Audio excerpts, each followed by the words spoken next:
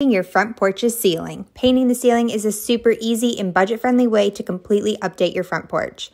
This is what we started with, a dingy looking yellowish ceiling. To paint the vinyl ceiling, we went with an exterior satin enamel paint. This color is called black. Very easy to remember. We started by pressure washing the ceiling, and then I cut in by hand with a regular paintbrush. I also had to use a paintbrush to get into all of the crevices.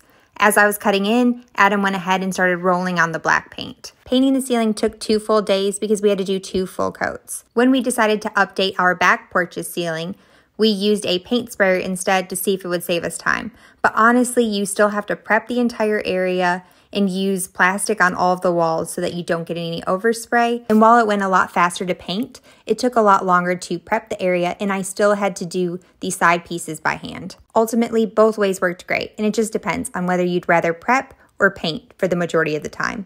It was